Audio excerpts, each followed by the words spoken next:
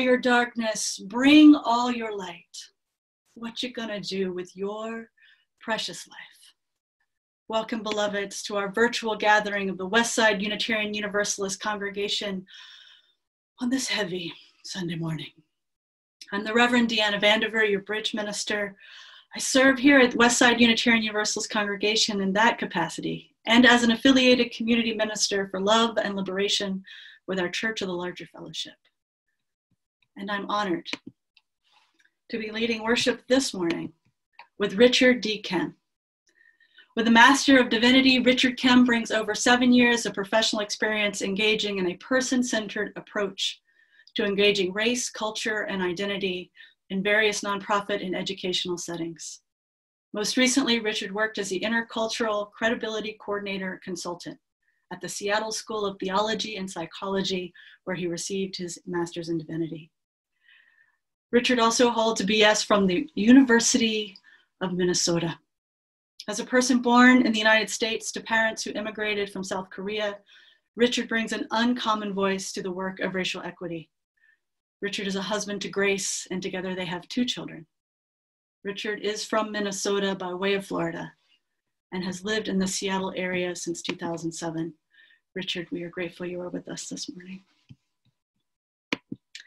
Joining us behind the scenes, but making the scenes possible, is an extraordinary technical team made up of y'all, making sure that this worship service is delivered to you virtually as gracefully as possible. Thank you. Whoever you are, wherever you come from, whatever the color of your skin, whoever you love, however your body moves and your brain works, however you identify, you are welcome in this faith community. We gather together today from many locations, and we take this time to particularly acknowledge that our congregation resides on the traditional territory of the Duwamish people. In this acknowledgement, we recognize the Duwamish heritage is imbued in the mountains, valleys, waterways, and shorelines that surround us all. May we nurture our relationships with our coastal Salish neighbors, especially the Duwamish people, and our shared responsibilities to this place. At this time, we are acutely aware of the traumatic history of pandemics brought through colonization on these native cultures and the traumatic impact it continues to cause. Let us take a moment to offer humble respect for this place and its peoples.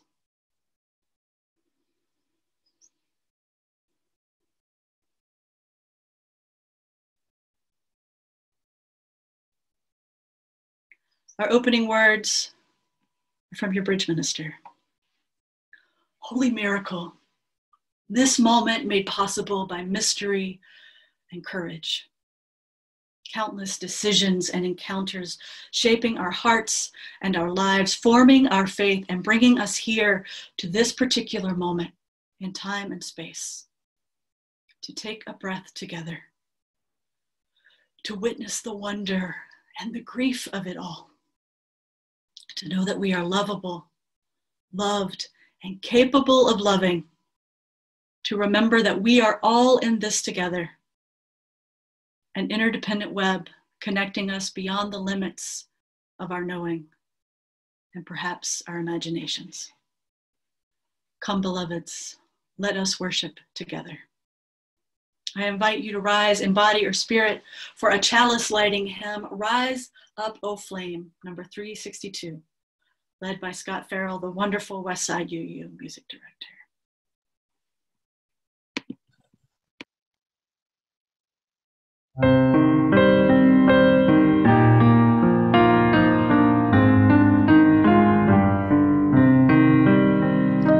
Rise up, O flame, by thy light glowing, show to us beauty, vision, and joy.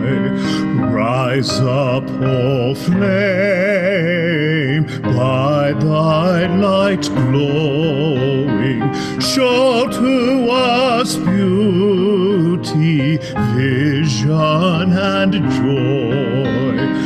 Rise up, O flame, by thy light glowing, glowing, show to us beauty, vision, and joy.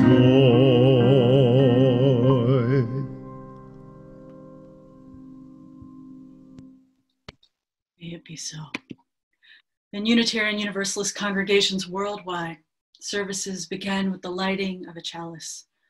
A flame within a chalice is a primary symbol of the Unitarian Universalist faith tradition alive in this world. Our chalice lighter today is Tim Depe.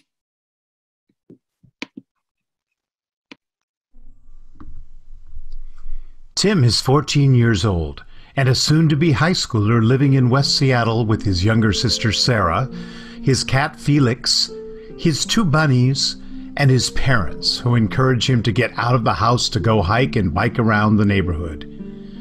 He is very grateful for Kai, the exchange student from Brazil, who is staying with his family for 5 months. He likes to cook, but sometimes his dad has to bail him out of sticky situations. Tim plays the trumpet, ultimate frisbee, and he enjoys reading fantasy and hanging out with his friends, currently reduced to video chats, watching YouTube, and playing board games with his family. Magic: The Gathering and Minecraft are some of his latest obsessions. Tim has been going to Westside for about 4 years, and although his attendance is a little spotty, he was part of the middle school OWL program, and he enjoys being part of such a caring community. He is grateful for his teachers at Madison Middle School, who work hard in these difficult times. Tim is also very ready for the pandemic to be over and can't wait to see Westside and all his other West Seattle communities return to normal. Indeed. Our chalice lighting words this morning are shared by the Reverend Maureen Killeran. Let us look first to the response of love. In these hard times, let us look first to the response of love. In the midst of challenge, may our chalice flame bear witness to the inherent worth and dignity of every human being. In the midst of uncertainty, may our chalice be a beacon of encouragement, that our values may guide our choices. Let us look first to the response of love.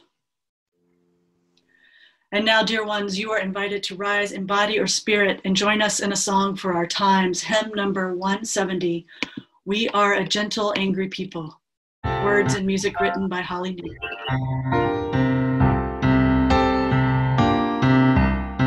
We are a gentle, angry people, and we are singing for our lives.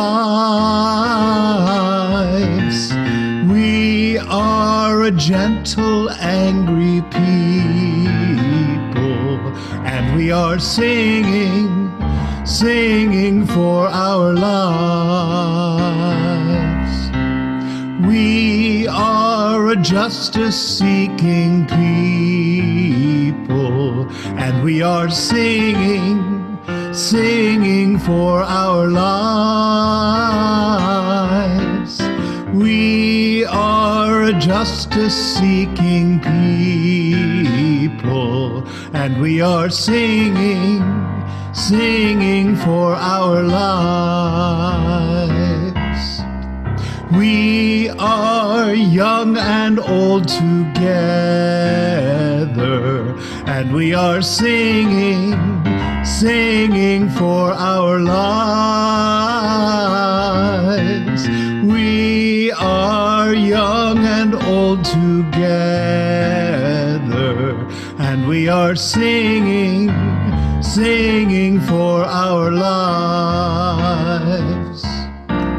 We are all genders together, and we are singing for our lives. We are all genders together, and we are singing for our lives.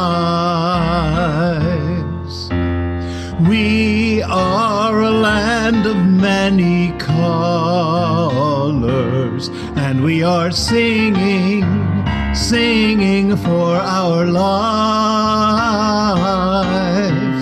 We are a land of many colors, and we are singing, singing for our lives. We are a land of many bodies, and we are singing, singing for our lives. We are a land of many bodies, and we are singing, singing for our lives. We are a gentle, loving people,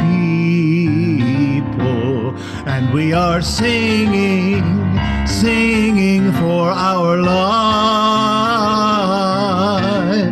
We are a gentle, loving people, and we are singing, singing for our lives.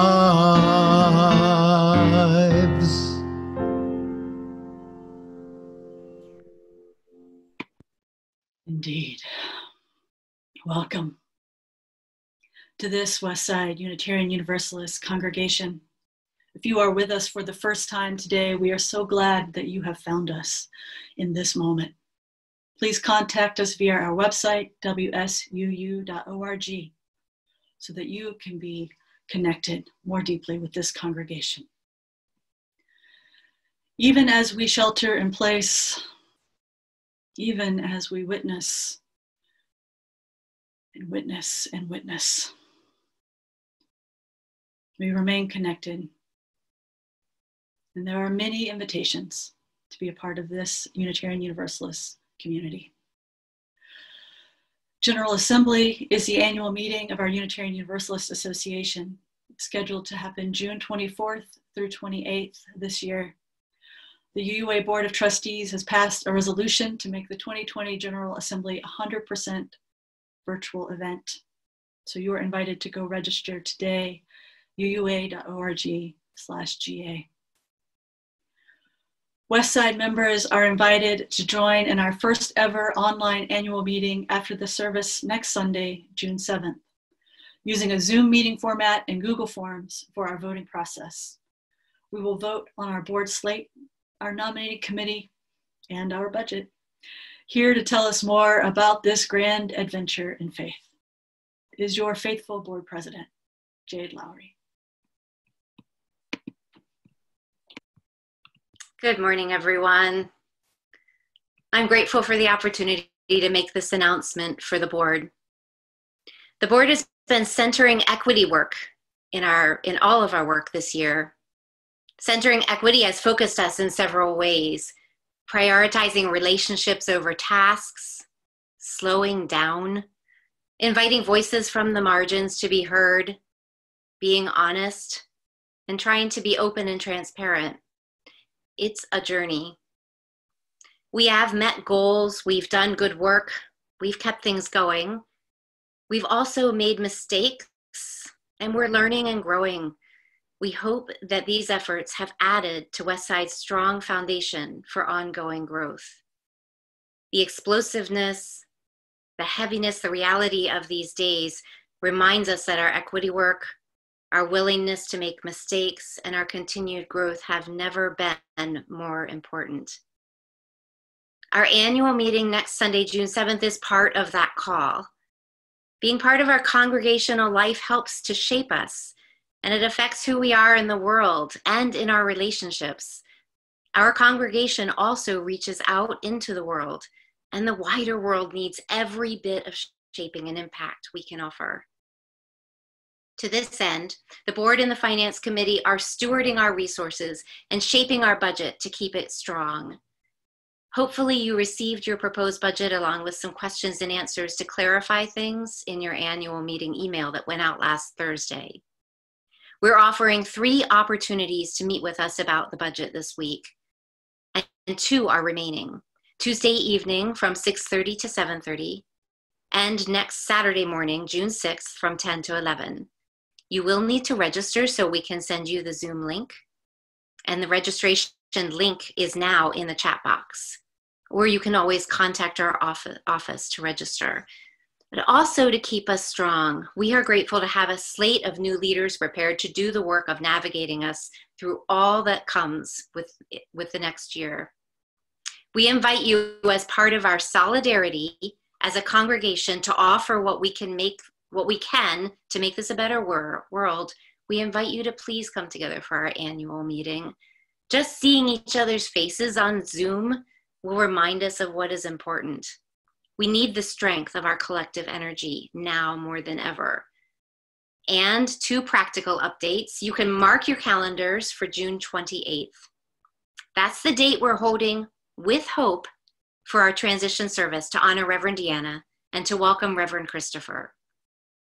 We haven't received the R1 visa yet. However, USIS, the Immigration Center, is allowing requests for premium processing again starting June 8th. Premium processing does require a fee, and it makes a promise of sorts to give an adjudication in 15 days. All of this to say, we're doing everything we possibly can for Reverend Christopher to join us online as soon as possible. We do have the reality that he won't be able to join us in person. However, it just so happens that we're getting better and better at online church. Our Westside leaders have been planning for what it means to possibly meet together online for most of the coming church year. The UUA has offered us wise counsel about this, and the board has found the questions for consideration that they've provided to be incredibly helpful. We'll use these questions to help us to determine when it will be best for us to open the building again. And to navigate these decisions as a community, the board is forming a COVID-19 advisory task force. We'll be inviting task force membership through the Westside Week e-news and in upcoming meetings and services. Our congregation is a treasure, and the board is grateful for all the incredible support we receive. We are stronger together. Thank you. Thank you, Jade, to you and the rest of the board members for your faithful, committed leadership during these times. We offer deep gratitude to everyone who was part of the food bank effort. Your response was extraordinary and faithful. I continue to hold you in my hearts with such gratitude. Friends, you're invited to a virtual coffee hour today, immediately following the postlude. You can stay online by clicking the Zoom link that will show up in this morning's, that will show up in that chat box and was in all sorts of emails. Thank you so much, Shannon, for your communication. I also want to remind you that the Leadership Assembly will be held beginning at 1 o'clock today on Zoom, and with Richard Ken and Roseanne leading, the Vice President of your board. It will be a powerful opportunity for deeper learning together, for beloved accountability, and for true faith formation leadership development. So please, please do come back at 1 o'clock for the Leadership Assembly, dear leaders. One of our core values as a congregation is that we aspire to be warm and welcoming to everyone. In support of this important ministry, let us take a moment to picture the faces of our friends at Westside and to imagine the space we keep open to welcome newcomers. We want to stay connected with each other and make new connections during this virtual service. So you are invited always to type your greetings into the chat box. Let us know you're here. We send you much love. And if you wish, please take a moment to send a quick text or email or loving thought to someone you care about, especially in this moment when many of our beloveds are still unaccounted for after yesterday's events. We are all invited to please take time to be kind with all we encounter this week, however distantly. Be in touch, friends.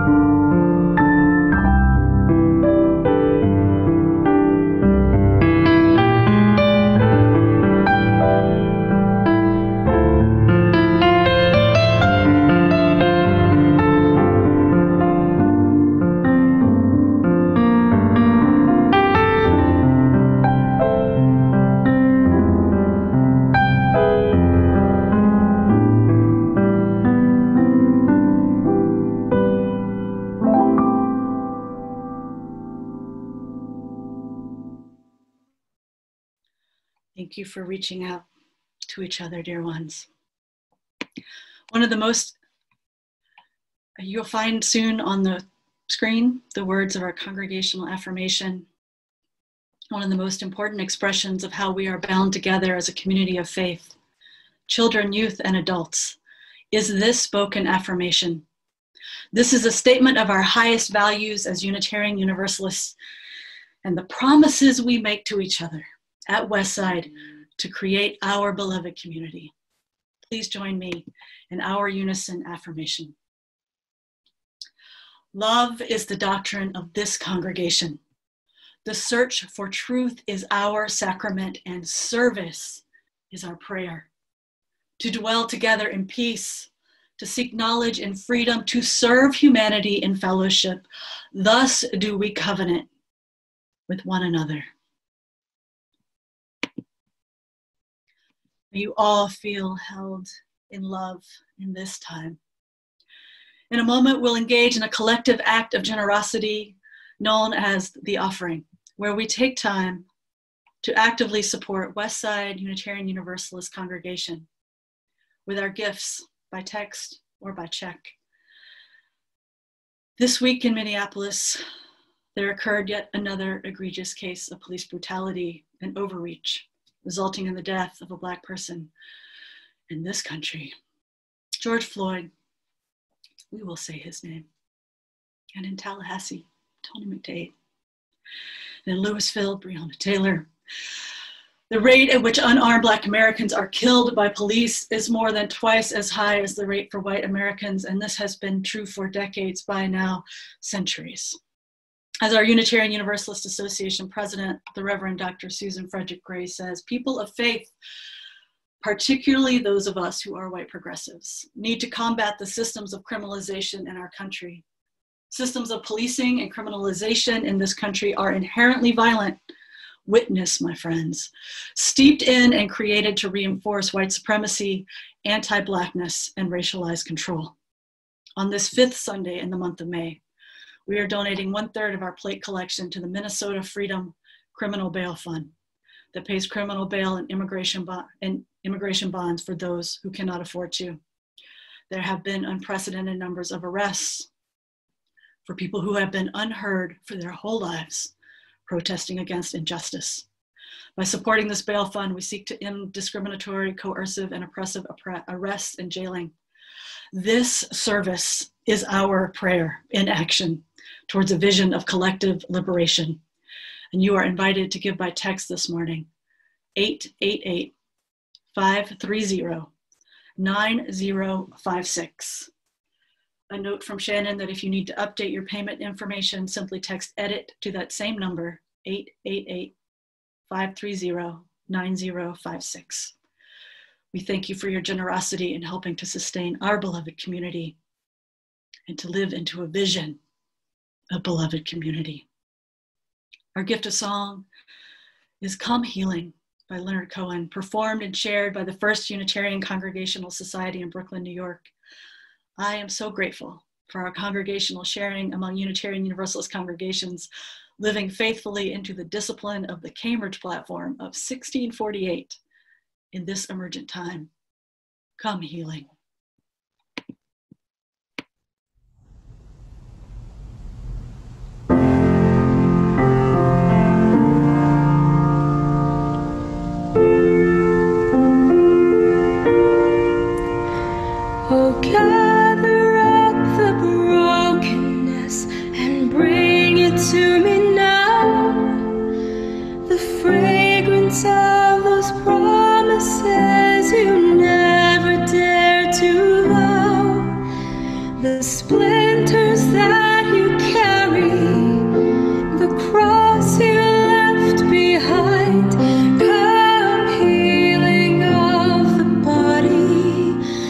Healing of the mind, and let the heavens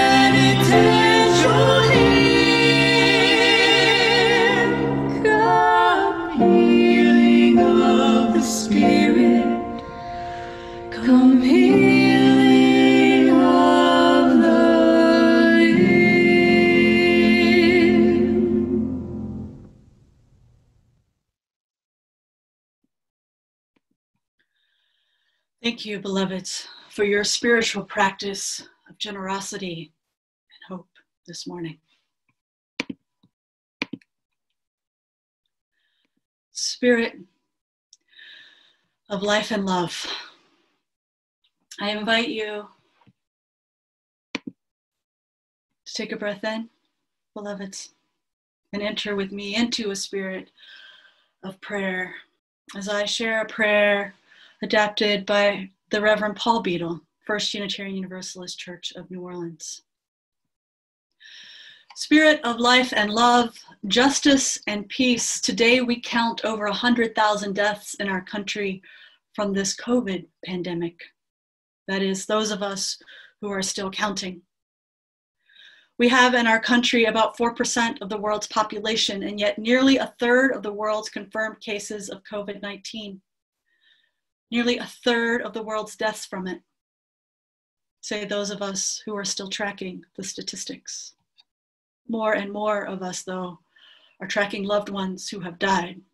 The spouse, the parent, the sister, the niece, the patient, the neighbor, the coworker, the friend. These outweigh all percentages. And in the midst of this, the disease of racism continues to ravage this country, stealing the lives of beloveds. Our fear gives way to grief. And when we grieve, things don't go back to normal quickly. We need time to take time to grieve. If we don't, grief turns into trauma. And when the next occasion for grief comes, as it will, for that is a part of life, we will be less able, possibly unable to process it. This is true for us individually and collectively. There will be no back to normal until we have grieved. And then it will not be back to normal, but on to a new normal, as it always is with grief, as it always is with hope. Come what may, O Spirit of life, may we slow down and take time to grieve. May we slow down and take time to witness each other's grief. And may we slow down and consider what kind of new normal we really want and really want to work toward. In the Spirit, by the Spirit, with the Spirit giving power, so may it be. Amen. Each week we come together as a congregation to connect and share that which matters to us. At this time, we make collective space for holding our joys and sorrows. From Neve Mazik Bianco, this sorrow. My dear friend and comrade, Stacy Park Milbourne, died from post-surgical complications on her 33rd birthday, May 13th. She was a fearless, loving leader in the disability justice movement, and her legacy includes turning her home into the Disability Justice Culture Club. She is fiercely missed. We hold you in our hearts.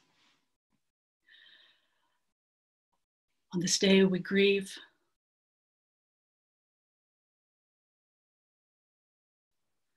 Breonna Taylor, Tony McDade, George Floyd, the fear of everyone for themselves and their children who cannot trust that it will be safe for them to walk or roll down the streets. We lift up in this time of sorrow that Black lives matter, disabled lives matter, Indigenous lives matter, immigrant lives matter. We bear witness to the sorrows of this world.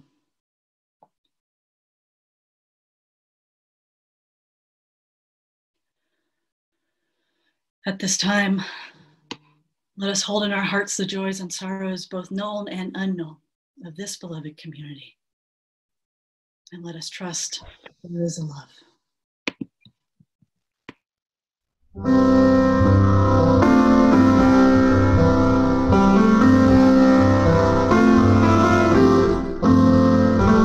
There is a love.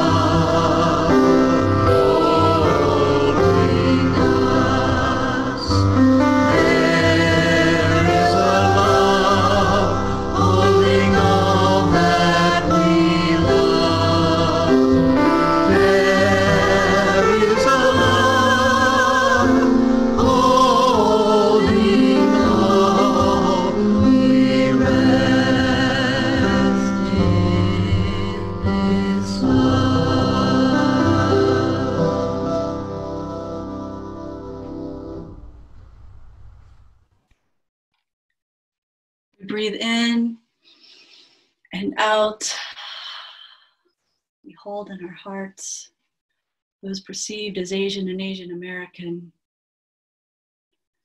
who are being held up as targets of hate and scapegoating. We hold in our hearts all who have been misgendered, all the violence for perceptions of difference. This morning, our meditation on shared compassion invites us to stretch in the spirit of love and justice. So breathing in, stretch up as this is available to you. Stretch up to the sky, to the ceiling, to all that is possible for wisdom and inspiration, for the gifts of our ancestors, for the hopes of our young, for the wisdom of our elders. And then you're invited to stretch down to the ground, to the front lines, to those most and firstly impacted, stretching down.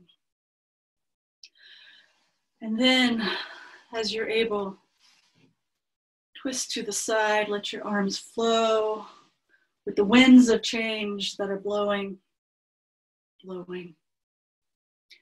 And then, as it is available to you, stomp your feet or bounce your hands, clap.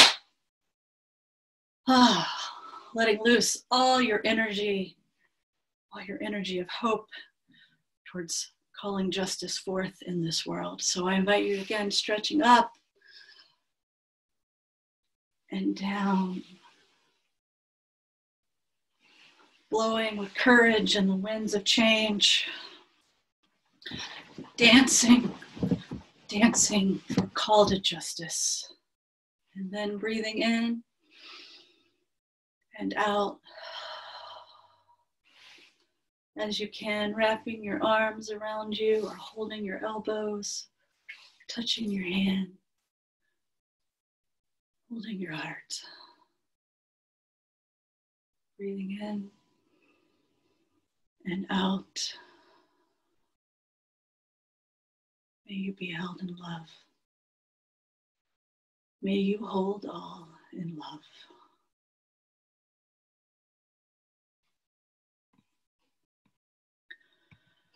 Our reading this morning is shared by Side with Love campaign manager Everett R.H. Thompson. What it means to side with love.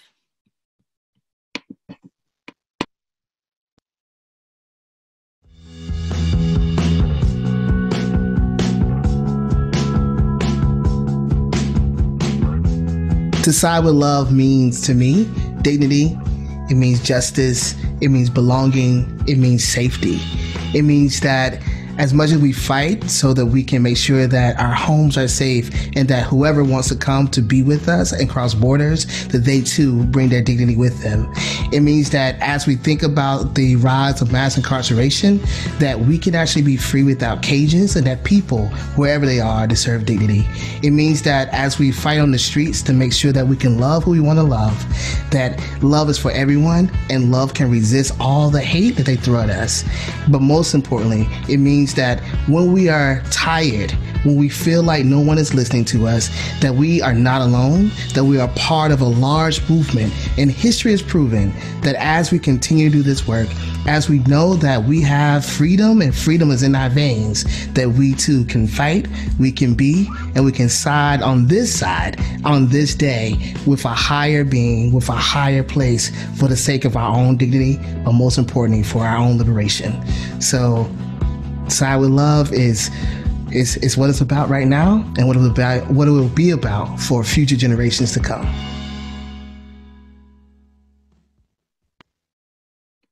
May we choose to side with love. And we offer gratitude for the beautiful gift of our anthem this morning, We Rise, the music and lyrics by Daryl Grant from a poem written by the Reverend William Sinkford, former president of our Unitarian Universalist Association. I'd like to commend to y'all Skinner House Books Meditation Manual, edited by Reverend Sinkford, titled To Wake, to Rise. Today's anthem is sung and shared by the Love Bigger Virtual Choir with soloist Marilyn Keller. We rise.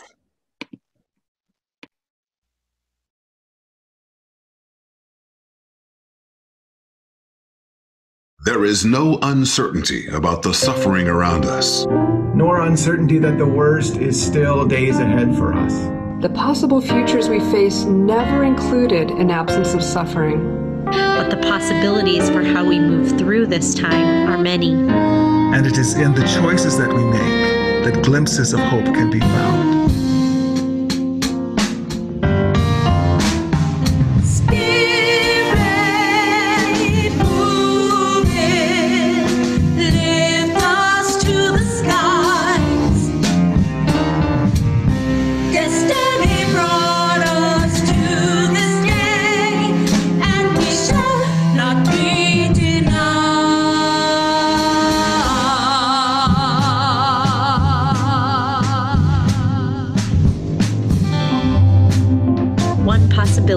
Is that we will accept these evils as the best that we can do. But that is not the only possibility. There is another. There is another. There is another. There is another. The possibility that love might just prove to be real. And prove to be resilient. And stronger in the end than our self-interests and our failings.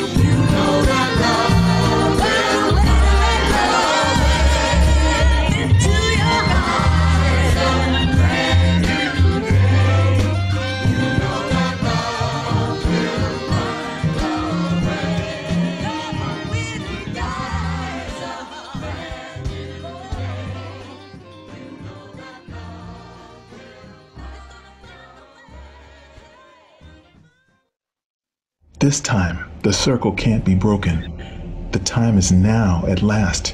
We can rise. By sharing what we have, prioritizing connection, imagining new possibilities, and standing for justice. We can choose compassion, honor those whom we have lost, expand community, and rebuild trust in one another. We can love bigger. It's already happening. The seeds of this new direction are being planted all around us. Now is our time. Rise up, brand new day. Rise up, brand new day. Friends, it is my honor and joy to welcome Richard Kim to share with us in this together. Welcome, Richard. Friends, I'm grateful to be here with you today. And as I've sat with you this morning, I'm reminded of just the close proximity of hope and despair. Like many of you, I've been overwhelmed with emotion this week. And it's been a challenge to bring a word to you at this time when many cities throughout our nation are burning. In the midst of an ongoing global pandemic and the succession of events that has led to ongoing protests, another dark chapter in our history, is being lived out. As people cry out, uprisings throughout this country and around the world, we all should be close to our margins. Our system was already stressed. Ahmaud Arbery, Breonna Taylor, Tony McDade, and now George Floyd.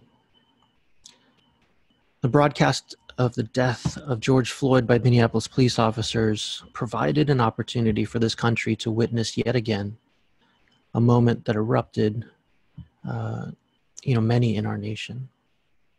The daily lived reality of people who are oppressed and marginalized within a racialized and biased system continues to be exposed. They rightfully cry out, "Will I be next? And do I matter?" Minneapolis is home for me. It was the place of my birth. It was where I returned to go to college. And this past week, I have found myself grieving with the city and the people who are there, both friends and family who continue to live there. And I implore you to hear their cry and the cry of so many others. When I think back to my own story, I think about the story of my father. He came to this country from South Korea in the early 1970s and settled in, of all places, the Twin Cities. From a very early age, when I was born, I became aware of my difference. I often found myself as the only person of color throughout most of my early life. And I'm sure that because I was often singular, the only one, I easily became the exception in the eyes of those around me. I was undoubtedly seen, but often unacknowledged in my uniqueness and therefore overlooked in my potential challenges.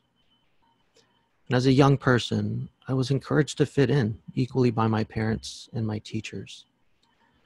And I wonder if that offered them relief from a hard conversation or potentially being disappointed or condemned in my experiences. But like most young people, I yearned for acceptance and affirmation, and I learned to appeal to my white neighbors and friends, to the white teachers, coaches, Cub Scout leaders, to affirm my goodness and to show me that I was loved. And I became very well adjusted and did not know to want anymore. It was not until I was confronted by my need to be accepted and seen as good that I began to question the lessons that I learned long ago. Watching the images on the TV screen this past week took me back to one of the first instances that I recalled being questioned about race and identity in my experience. And that was, again, another uprising moment in our country, the Los Angeles riots back in 1992. As a young 12-year-old, I began to see the riots unfold. And I began to notice these images at that time of Korean store owners standing on rooftops, protecting their businesses with guns, and engaging those community members that were erupted by the incidences surrounding Rodney King. And as a young person, I was susceptible to internalizing those images. But for the first time in my life, I felt woven into the larger narrative of race in America. And for most of my life, I was left to wonder by outside messages and images that I saw, stories that I heard, but I was left not knowing for my own self how my own story was woven into that bigger picture. And because of that, it was hard for me to connect with the pain of others, to look at that moment through the eyes of others who are suffering differently than myself. And in particular, to confront my own pain. I had always been told and been shown that my value was in the eyes and the opinions of those outside of myself. And for most of my life, I was susceptible to that message. In this day and age, we find ourselves at a moment in this country of being exposed. This pandemic has exposed us. An officer who showed callous indifference to his actions ignited a community who was already feeling the disproportionate effect of the global pandemic. Black and brown people who were already exposed when deemed essential were left to go and suffer the exposure of a potential pandemic. Again, this pandemic exposed us, exposed those underlying systems and structures that had already created differences in spite of the impact of this pandemic. As I prepared for this message, I originally came really attuned to the impact of this COVID-19 pandemic on the Asian American community. As an Asian American myself, but more so now as a parent to 2 young children, I carried the burden of not knowing whether any time I ventured out of my home, whether or not I would be confronted by the fear, anxiety, animosity of another who I know feels helpless, but also at the same time, especially again as a parent to 2 young children, feel the potential trauma that restlessness, that cry, that need to shed this anxiety outside of my own body could potentially have on myself, or more so my kids. I also recognize that within this year, we continue to have questions of immigrants and who is American and who belongs. Who are we fundamentally? All of these experiences for me are related and connected. And I need us to be able to see the connections between these events. Not long ago, when my oldest son was 3 years old, we found ourselves sitting next to each other on a summer day. And he happened to glance down at my knee and notice a small scar. And he asked me, "Appa, what is that?" And I told him it was a scar from when I fell off my skateboard at an age not much older than he was at that time. As he began reflecting on that story, his eyes drew to other scars throughout my body and called me back to those stories that were so formative in my life, but more so the moments beyond those scars that continued to form and be carried with me, like those marks on my body. My son at that time reminded me of the resilience that my body carries, but also the tenuous relationship between hope and despair. As a person of faith, I was often drawn to stories of unfailing love and the notion that love has to be as strong as death. And I'm reminded again this morning of the tenuous nature and the close proximity of hope and despair. I want to invite us again, as we've done several times this morning, to join together as a community in breath, to begin to pay attention to the air that is coming into our body and being exhaled, to breathe in deeply and to exhale intentionally. In spite of being here in the beautiful Northwest, we are all living in an age where the air itself can feel like a threat. Reading through an article from this past week, I read these words: racism in America is like dust in the air. It seems invisible, even if you're choking on it. And until you let the sun in, then you see it everywhere. As long as we keep shining that light, we have a chance of cleaning it wherever it lands. But we have to stay vigilant because it's always still in the air. Beloved community, these words I'm reminded of, because my body needs them to be true. I need to know that we are connected together in spite of being at home. I need to know that you are a community who feels and knows that they are beloved in spite of a world that is trying to tell you otherwise. My body needs to know that there is hope for us and that there is a peace that can draw us together in mutuality, in dignity. Like I mentioned earlier, it was back in graduate school when I was broke open. And really the story that, the question that broke me open came through a witness from an unrelenting friend. And it was this witness, as I struggled and wrestled with the story that I was trying to wrestle with, of examining my life, of reflecting on my experience, of preparing myself to care for others as a pastor, that someone stopped me, invited me to be still, and bore witness to the tension and the tiredness and the weariness that I was holding in my body. It was a simple phrase. You look tired. What is going on with you?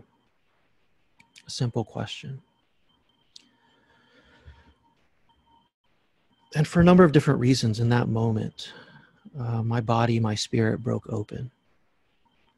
For the first time in my life, I experienced a sense of being seen, a sense of being known in a way that up until that point I'd never realized before. And I believe that there are so many in our community and in our midst that have yet to feel that relief of being seen and understood.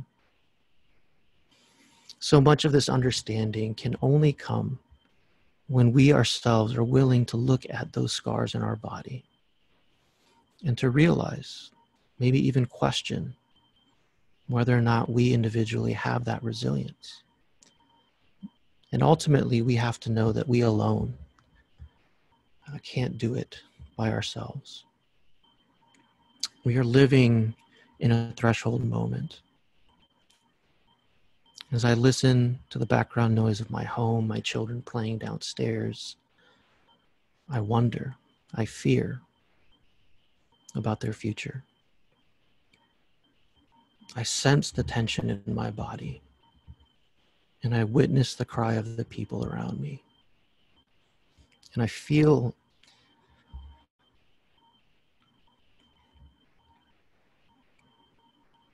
a cry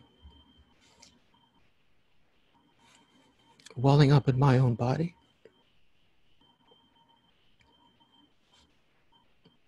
And need to trust that a spirit, that people, that something is there to bear witness to that. And I believe, I need to believe that that witness is there. for me, and for us all. In the midst of violence, trauma, hurt, and despair, we cannot call for peace without calling for justice. For peace in hindsight offers little restoration for those who are struggling for a hope. I'm grateful to have the opportunity to be here with you. And in this moment, I want to invite us all, once again, to pay attention to breath, to feel that breath in connection with others, to allow that rhythm to, at least for a moment, offer a sense of peace without ignoring the cry that stirs in the world and hopefully within our own bodies. Thank you for the opportunity to share with you. Grateful for the opportunity to return to this community with you, and again to be with you this afternoon during the Leadership Assembly. I pray that for those who are hurting, that you find peace, and that peace and justice come quickly to our community and to our world. Thank you all. Thank you for the gift of your presence. We honor you today. Beloveds, we invite you to rise and embody your spirit as we sing our ascending hymn, number 1017, Building a New Way. May it be so. Written by Work of the Weavers member Martha Sandifer.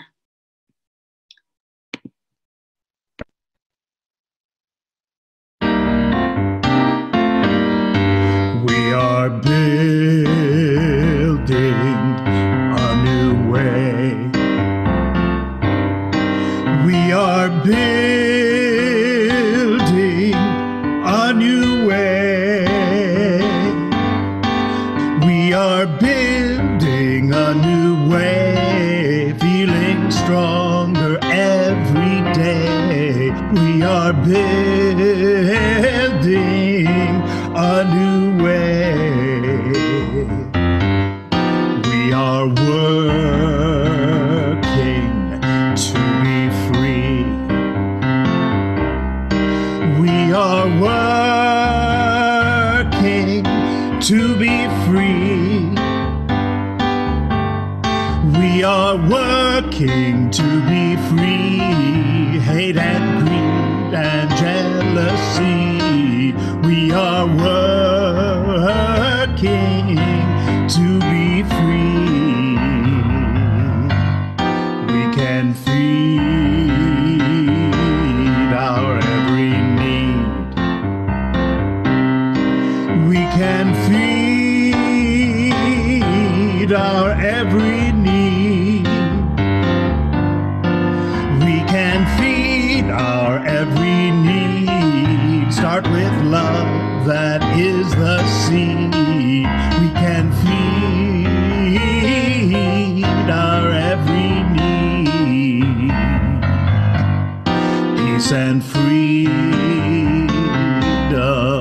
is our cry. Peace and freedom is our cry. Peace and freedom is our cry. Without these, this world will die. Peace and freedom is our cry. We are building a new way. We are building a new way. We are building a new way, feeling stronger every day. We are building a new way. We are building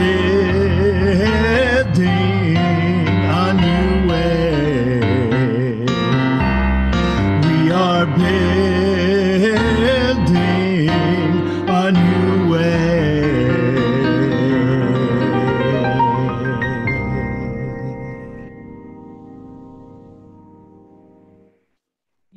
So, we released the flame this morning with a benediction shared by the Reverend Mary Catherine Moore, President of our Unitarian Universalist Service Committee, the UUSC, about which we'll learn more next week.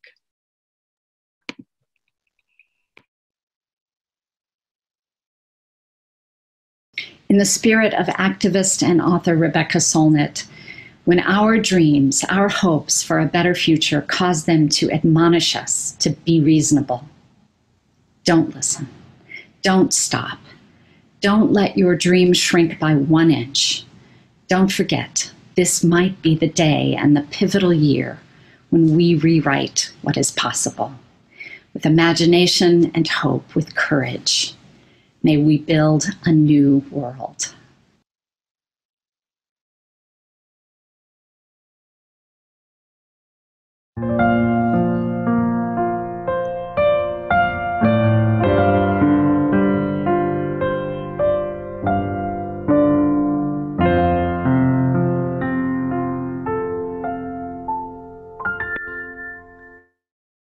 Beloved, you're invited to rise, embody your spirit, and connect for our closing fivefold amen.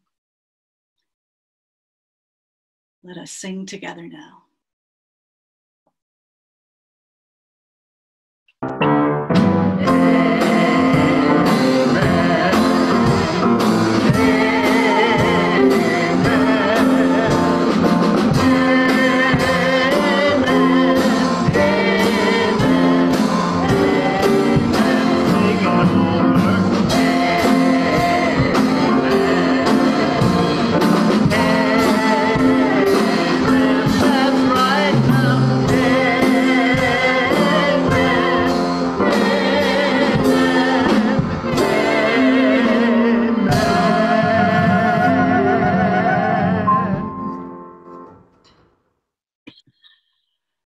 Dear ones, you're invited to enjoy a postlude gift of Come Down, O Love Divine. For this, for those in the Western Christian tradition, is Pentecost Sunday, when the Spirit of love descended. It is played by John Hanson, and we give thanks for your gifts. You're invited to join in virtual coffee hour as you're willing and able by clicking on the link provided in the chat box and in the worship blast sent to you this morning. There is a separate link if you wish to join in conversation at a virtual table with your Westside board members, the lay leaders who have given so many loving gifts of service and care during this year as we prepare for our first ever annual congregation meeting next Sunday. And all congregational leaders and those called to leadership are invited to join in our Westside Leadership Assembly on Zoom, beginning at 1 p.m. today. And we give thanks to Richard Kemp for joining us in this time. Beloveds, our time together here may be ending, but our call to service in the world has only begun. May you leave this space with a heart of resilient peace and compassion, ready to love the hell out of this world. I thank you for being a part of this faith community, and I carry you in my heart.